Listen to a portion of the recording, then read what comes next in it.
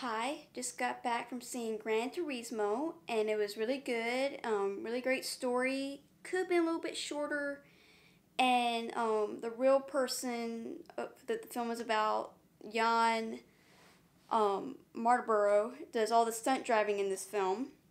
He was really good. I mean, you couldn't really see him, but he was really good. And the funny story is, in the theater, somebody was snoring and um, you couldn't really tell where it was coming from at first. It sounded like it was all over, and then kind of realized that it was on another row below, and somebody finally said, "Yo, my man, quit snoring." And so the film was really good, made me want to play Gran Turismo. I'm not really a gamer, so probably wouldn't be committed to it, and like Uncharted made me want to play it.